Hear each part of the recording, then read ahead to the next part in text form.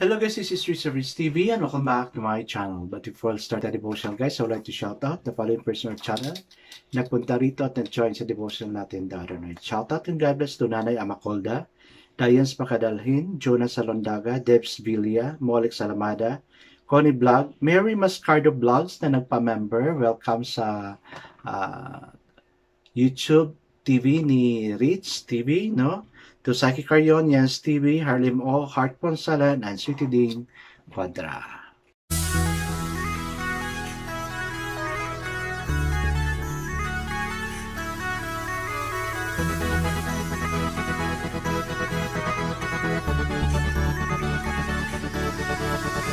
Rich TV, where you heard it, number one is on the top. Good advice is they'll never stop. Rich TV, where you heard it, number one is on the top. Good advice is they'll never stop. Guys, malapit na po talaga yung 2 days more to go. Anniversary na ni Rich TV and hoping na may magpapahabol pa para sa sponsorship sa feeding program natin. Maski ako guys, di ko alam kung sino at anong pangalan ng mga bibigyan natin. Basta they are less fortunate children of our place, PWD, tsaka mga parking boys ang bibigyan natin. And then, Jollibee ang ibibigyan natin sa kanila.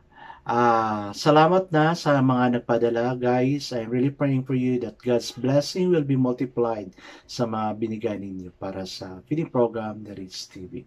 Ito lang naman ang desire ng heart ko, feeding program talaga. Hindi ako nagpapagames kasi gusto ko lahat is ma-bless talaga sa feeding program. Kasi kung ano yung tinanim natin, yun din yung aanihin natin. Diba guys? So, God loves a cheerful giver.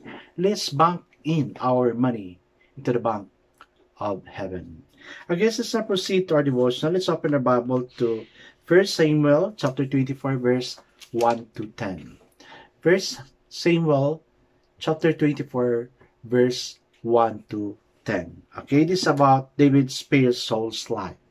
Guys, still I'm using the devotional study Bible because the words used is so simplified, maintindihan talaga natin.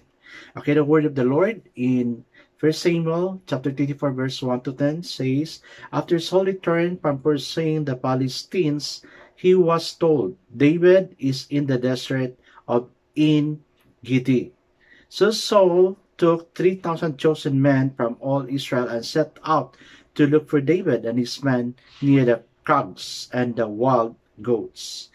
He came to the sheep pens along the way.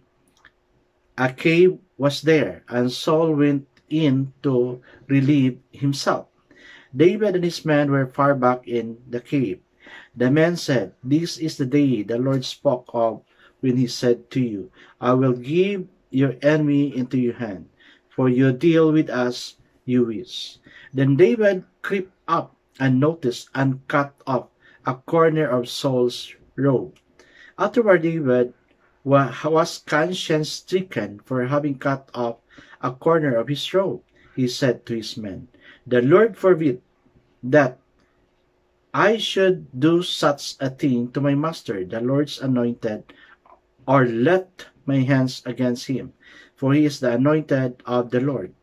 With this word, David rebuked his men and did not allow them to attack Saul. And Saul left the cave and went his way. Then David went out of the cave and called out to Saul, My lord the king. When Saul looked behind him, David bowed down and prostrated himself with his face to the ground. He said to Saul, Why do you listen when men say, David is bent on harming you? This day you have seen with your eyes how the Lord delivered you into my hand in the cave. Some urged me to kill you, but I spared you. I said, I will not lift my hands against my master because he is the Lord's anointed. Amen and amen. Ang ganda ng verse guys no na binasa natin. Kung ibang tao pa yun, wala na. Pinatay na yung enemy. Di ba? I guess let's now pray. Father, we thank you, God, that you really have chosen David to be a man after God's own heart, oh God. Na maski na yung king na gusto siyang ipapatay because the king has interest of him na kailangan siyang patayin. But yet, siya na ang other way around, oh God. King Saul was trapped sa situation, oh God, na si David ang dapat papatay sa kanya. But because of the grace or the conscience na ginawa mo, David's respect to his authority is really granted, O Lord. Now, although there are those people na nagsusulso sa kanya na patayin si Saul, but yet hindi niya ginawa because Saul is still one of your anointed. Lord, salamat sa respect na binigay ni David, and sana, Lord, ganyan din kami, oh God. There are situations na makaganti kami sa mga taong nalalait sa amin, but thank you that instead of makaganti kami, we'll just pray for them, oh Lord God. Lord, salamat, and may we learn from this lesson as we study of your word this evening. Yes, Lord, thank you that we can commit all the sins to you. Deserve pray. Amen and amen. Hi guys, our focus verse for this evening is found in 1 Samuel chapter 24 verse 12. It says, "May the Lord judge between you and me." Sino ba ang may masamang balak sa kanila, di ba? Oh, yun. Okay, so the title of our devotional for this evening is God's Mercy at Work. My anger percolated when a woman mistreated me, blamed me, and gossiped about me. I wanted everyone to know what she'd done. Wanted her to suffer as I'd suffer because of her behavior. I streamed with resentment until a headache pierced my temples, but I began praying for my pain to go away. The Holy Spirit convicted me. How could I plot revenge while begging God for relief?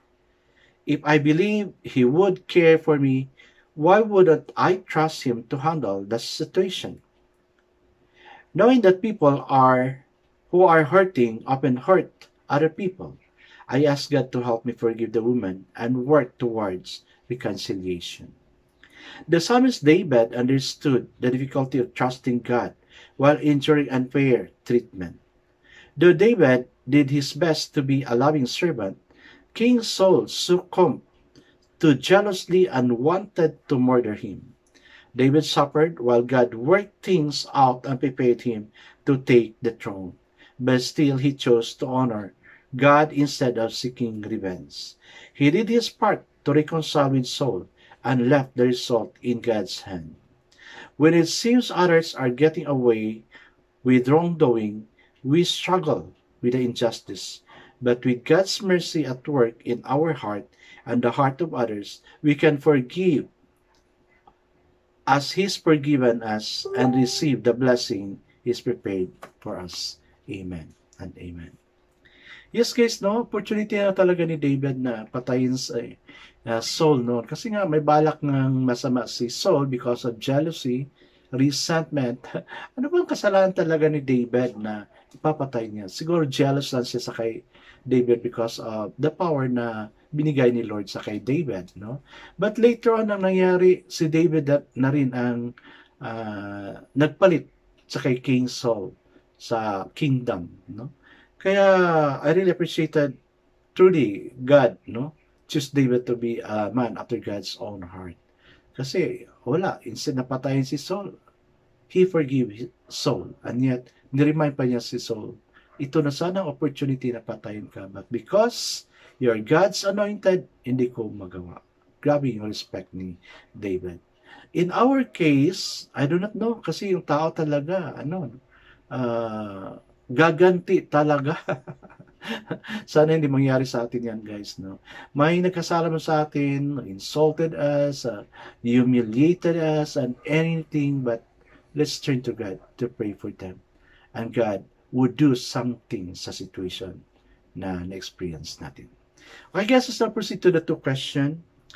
How can trusting that God is perfect, loving, good, and in control help you when sin seems to be prevailing. Yes, God is so gracious talaga. He will really make ways na hindi tayo makagawa ng masama, no? Gaya ng ginawa ni David. Opportunity na talaga na patayin niya si Saul, but yet the Holy Spirit is so strong to convict him not to do so. Like sa nangyari dito sa altar ng devotional natin, no? Gaganti na sana siya, but he just let God do the work. Okay, so second question, why do you need to forgive and place in God's mighty and merciful hand yung mga nakasala? Siyempre, no? Para hindi tayo magkasala, sila, yung guilt feeling nila andun pa, no? Di ba? Pag halimbawa, may nagalit sa'yo, siya pa yung may kasalanan sa'yo, no? Pag makita ka niya, nakakatawa, nako, paranoid talaga yon. Galit na galit yon. Lalo't nang makita ka niya na nakasmile, babalik sa kanya yung galit. Di ba? Wala pa tayong nagawang masama sa kanila. But instead, sila pa yung may resentment, no? Kung ano yung nagawa nila. I guess let's now pray. Merciful God, please help us trust you to determine how justice prevail. Amen and amen. Guys, sana nag-enjoy kayo, no?